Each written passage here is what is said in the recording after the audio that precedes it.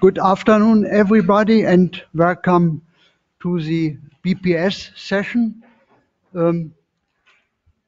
As indicated also in the program, we will have 4 presentations, and I hope that we will have some time for discussion after these presentations.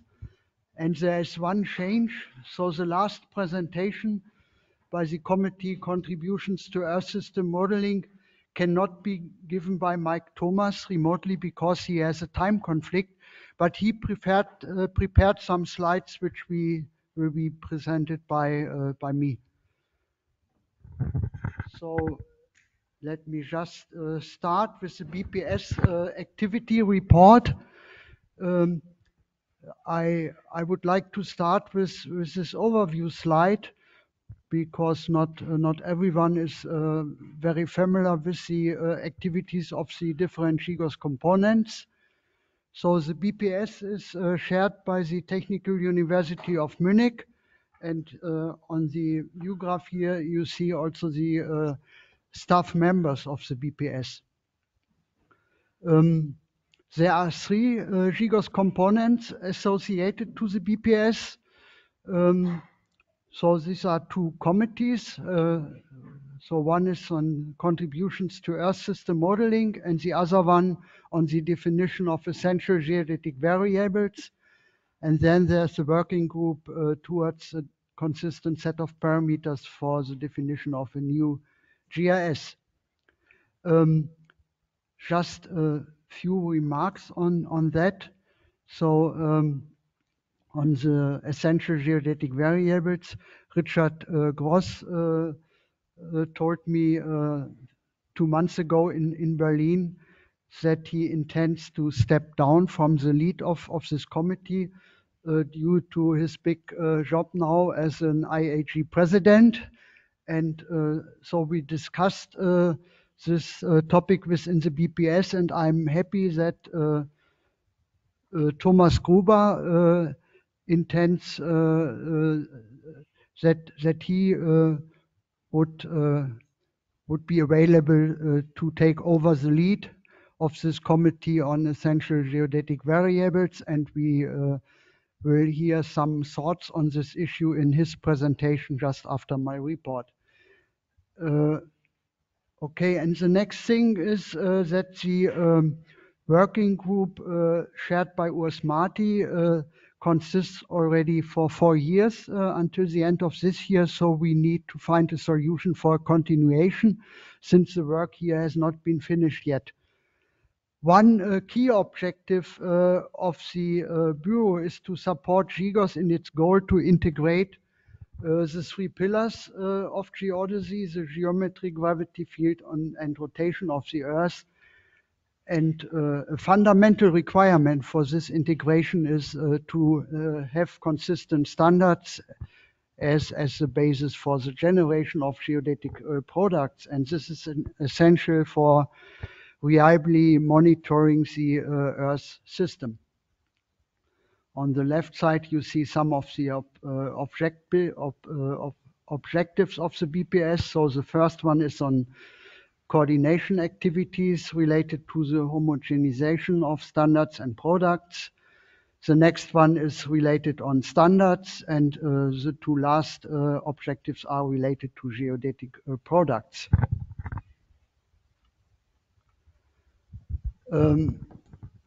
As you already can imagine from the objectives of the Bureau, it requires a close interaction within IAG and also to external entities, and towards this aim, representatives have been defined, and you can see here in blue the representatives of the geometric services, in red of the gravimetric services, and in green representatives of the other entities. So from the International Astronomical Union we have there José Ferrandis, and also the ISO is represented here very well in this in the extended bureau. So this is the implementation plan 2020 until 2022, so it's already outdated. But you can see here that the work is mainly divided in three key topics in communication and outreach activities. And the second field are specific tasks on product and standards, and the third one is on outreach activities. And currently we are updating the activities according to the new GGOS implementation plan 23 to 25. This view graph highlights some of the BPS task. The first one is the key task related to geodetic standards and conventions, and towards this aim the BPS inventory has been generated. The second item refers to the revision of the IES convention, and here the BPS is mainly involved in Chapter 1, General Definition and Numerical Standards, and I will show two slides on this later. Other issues are related to geodetic products and to the definition of essential geodetic variables. And also some external activities are shown here. So one issue is outreach. So the work is done, of course, internally within GGOS, but the community which should be addressed with this outreach activities is mainly outside geodesy. So here that's the reason that is displayed here under external activities. And then there are several interactions with external stakeholders listed here. So now I would like to show one slide on the BPS inventory. This was a key activity during the last years, and as a result, we generated the inventory, which has been published in the IAG Geodesist Handbook 2016 and 2020. The contents you can see on the right side. So main parts are here, Chapter 3, the evaluation of numerical standards, and a key element is a product-based review for 6 of the major IAG products. And the idea of this inventory is to assess the present status, to identify gaps and deficiencies concerning the generation of this product, and to provide recommendations. And the work has been done in interaction with the IAG services, the IES Convention Center, and with other entities involved in standards and conventions such as IAU, ISO, and also the UN GGIM Subcommittee on Geodesy. In addition to the 6 products shown here in this list of contents, we will in future consider other products, for example, atmosphere products, or other candidates are sea level, ice melting, or terrestrial water storage, which recently has been defined as an essential climate variable. The goal of this is to improve the consistency of geodetic products. So now a few words on the IES conventions. So last year, during the Unified Analysis Workshop, which took place in October in Thessaloniki, there was a particular session on standards, conventions, and formats. And this slide here summarizes the outcome of this session. So Chapter 1 of the IES conventions consists of mainly 2 parts. Section 1.1, the permanent height. And here the BPS recommends to include a paragraph on the IAG Resolution 2015 on the International Height Reference Frame, demanding mean tide system for heights. And I think the inclusion of a paragraph is in particular important because for the realization of the height reference frames, a combination somehow or integration of geometric quantities and physical quantities needs to be done. And so I think it's important to indicate in the IES conventions that different permanent heights are defined for geometry. So it's a conventional height-free model, and here for the height reference frame we have the mean height system. So it's important for the users that this is mentioned. Along with the according references and I think a short paragraph should be included here, but of course this need to be discussed within the IES. Then a major part of the chapter 1 are the numerical standards. On the next slide, I will show some recommended updates for table 1, the IES numerical standards. And in the presentation given by Urs Marti, we will see some ideas, some notes on the current status concerning the global geodetic the geodetic reference systems, since the GGOS 80, which is still the official one, is rather outdated already. And so Urs Marti will present some ideas on that and how to proceed in that direction. And general recommendations of the BPS are that it is really important that all the numerical standards, including time and height systems, must be clearly documented for all geodetic products across all IAG components. And this is really very important from the user point of view and for the integration of different kinds of products. And the BPS recommends that the necessity of a new geodetic reference system should be further clarified, and we will hear more about this by Urs Marti. So this shows the table directly taken from the IES conventions. So several agencies are involved here in the definition of these constants, such as the International Astronomical Union or CODATA. And the BPS recommends several updates here for table 1, which are listed here. I don't want to go in detail here. So now I have a few slides related to the classification and description of geodetic products, which was a key activities during the last 2 years. We did 2 different classifications for the geodetic product. So the first one is according to the geodetic themes.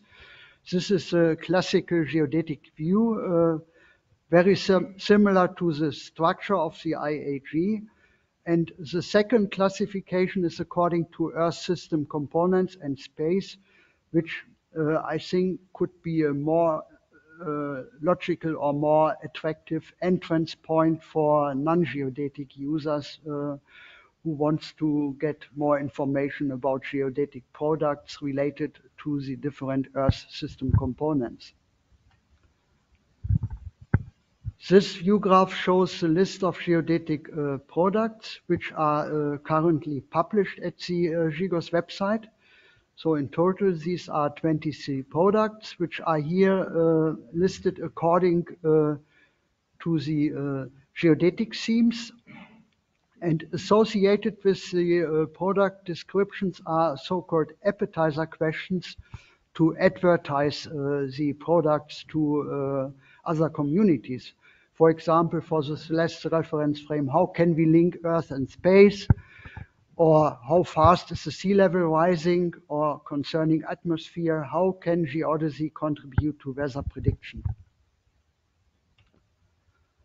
So just as an example for the product descriptions here, the terrestrial reference frame, the fundamental product of geodesy, so used for many other disciplines. With the appetizer questions, how can we provide a stable reference for measuring changes of our planet? And each of the product descriptions contains a short paragraph on the product itself in simple words. I think it should also be understandable for other scientists from other disciplines. Then we have for each product an illustrative figure, and you can get more information about the product if you are interested by clicking on the Read More button. As I mentioned, we have 23 product descriptions finished now, and further descriptions will follow. For example, terrestrial water storage, we are thinking would really be important because this is also an essential climate variable. And here you see in this table how often these products are visited. And so on the top level are sea surface heights. This is not surprising, I think, because sea level is in the is everywhere mentioned. It causes a lot of problems for many countries. Many people are will feel the causes of the sea level change. Surprising for me is that the EOPs are on the second place before the terrestrial reference frame, and so the EOPs are obviously well recognized in the community, and this was really surprising for me.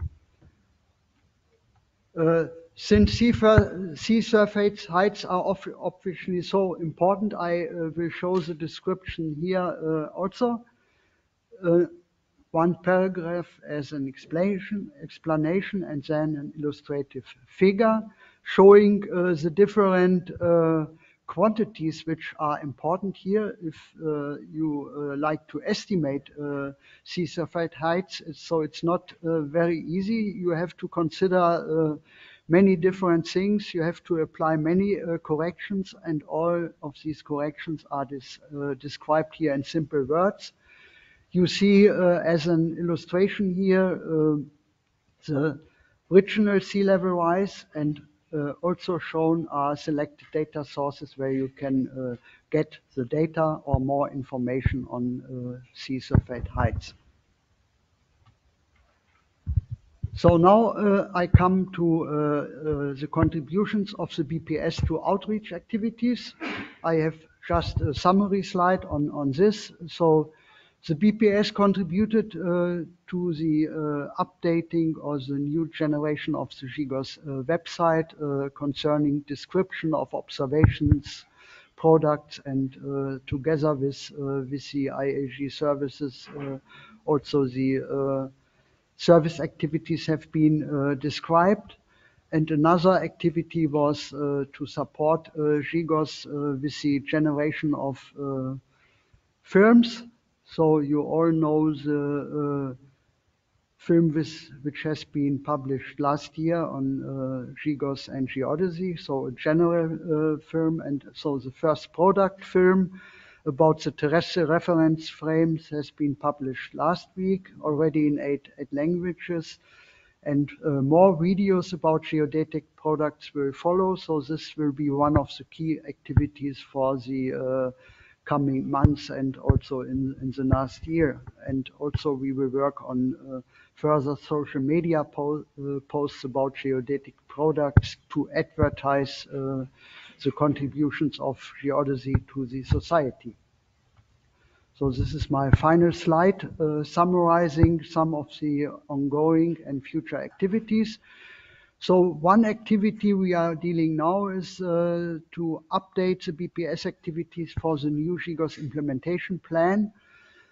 And of course, a key long-term activity is the evaluation of standards and conventions across all IAG components, which requires a regular update of the BPS inventory, and this requires also a close interaction with the IAG services, the IAS convention centers, and other entities. Then a key focus is on activities related to geodetic products, and this in view to the definition of essential geodetic variables, accuracy assessment is important, gap analysis, and requirements for geodetic products. We will motivate the development of integrated products in cooperation with the GGOS focus areas.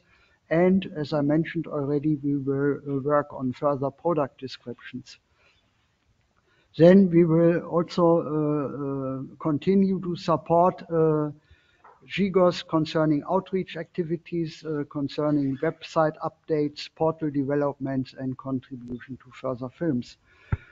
And of course, we will put more focus on the definition of essential geodetic variables in future, and you will get more information on this in the next presentation given by Thomas Gruber.